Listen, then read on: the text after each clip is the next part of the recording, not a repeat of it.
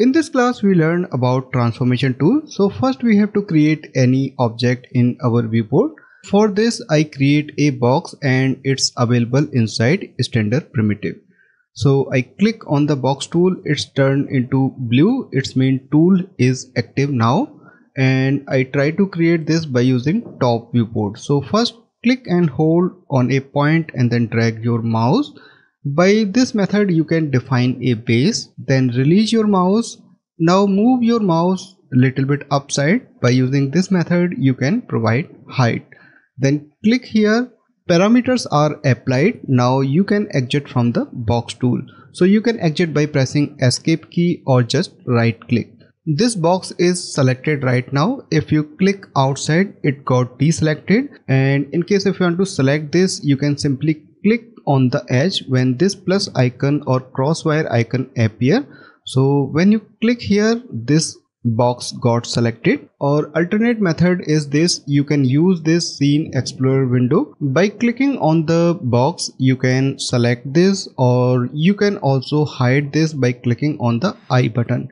If you click it will hide, and in case if you want to unhide this, unhide option also available on the right click. You can click on the unhide all option. Now you can see this object in the viewport. Currently object select tool is active, so you can see this stick line with the axis. This tool available here, and keyboard shortcut is Q. By using this tool you can only select this object, you are not able to move in any direction. In case if you want to move this little bit upside, downside or left right, you have to use select and move tool. Keyboard shortcut is W. I click on this, or you can also activate this by keyboard shortcut. When you select this tool, a gizmo appear in the center of this object, and here you can see the axis and arrow for the movement purpose. In case if you want to move this in the X direction, click and hold on the red color arrow and then click and drag. You can only move in the X direction in the negative or positive value. Same as in case if you want to move little bit upside or Y axis, you can click and hold here and then drag. By using these arrow handles you can move a object in X or Y direction. Same as by using side viewport you can move in the Z axis. So first we have to make this viewport as a active viewport, so I click on the scroll wheel. By using this method this object not deselect and this viewport turn into a active viewport. Now you can select this handle. If you didn't make this viewport as a active viewport you are not able to select this handle. So now I click and hold on this handle by left click and then move up or down.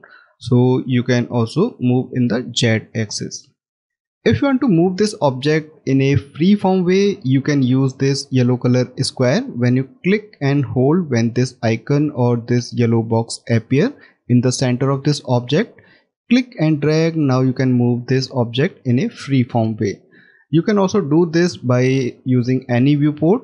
I want to move this by using top viewport, so click here with the middle mouse key and then click and hold on the center when this icon appear with yellow color box. So now I can move this from the top viewport in a freeform way. There are some other options also available for object movement. You can use these X, Y, G values. By clicking on the up and down arrow keys, you can move a object in particular axis. If you click and hold on the up and down arrows and then drag your mouse in the upside or downside, you can move from here also. Same as in case if you want to move this in the Y axis, you can use this axis button. By using this method you can also move any object in any direction, or in case if you want to place this object in the center of this grid from the Y and X axis, you can simply right click on the up and down arrow keys.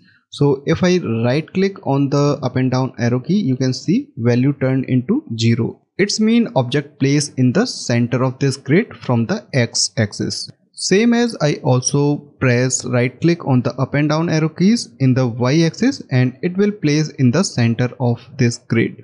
By using this method you can place any object in the center of grid. Now we learn how you can rotate this object.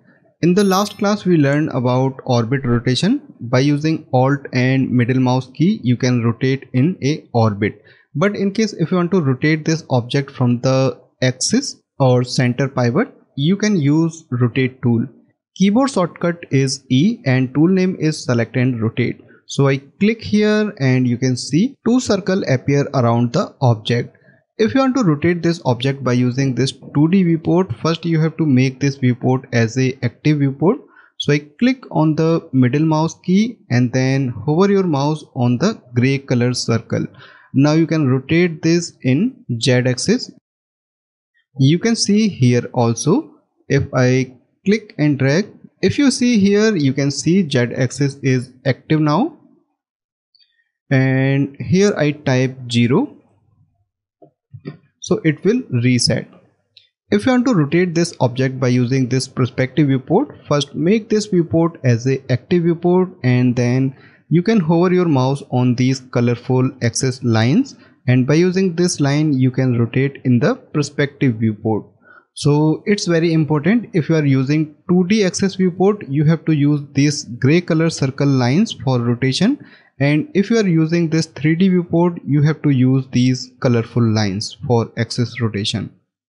If you want to reset this rotation, you can simply right click on the up and down arrow keys for Y axis and Z axis, so it will reset. Now we learn how you can scale down this object, or in case if you want to exit from the rotation or scaling tool, you have to select this select object tool. So keyboard shortcut is Q, or you can also select this select and move tool. It's very important. Now I click on the scale tool and keyboard shortcut is R. Now you can see this pivot or gizmo turn into scale tool, and by using these axis handles, first we have to make this viewport as an active viewport. So click on the scroll wheel and this turn into active viewport. You can see these golden line around this viewport, and click and hold on the Y axis and you can scale down in the Y axis in case if you want to scale only in the Y axis. Same as you can also scale from the other axis also. Same as by using this left viewport or front viewport, you can also scale from the X axis. In case if you want to scale this object in a uniform way, you have to place your mouse in the center of this triangle and then click and drag. You can see this object is scale up or down in a uniform way. So it's also a very useful trick. It's a freeform way of scaling, but in case if you want to scale this in a particular ratio like 150% or 200%, you can right click on the scale tool. Here you can see XYZ axis with the scale value, and there is a offset screen value. If you click and hold here, you can see this offset screen percentage is increasing. So here you can apply that percentage value that you want to apply for scaling. Now I close this flyout, and in case if you want to exit from the scale tool, you have to select this object select tool or select and move tool. So it's very important, after using any tool you have to switch to object selection tool.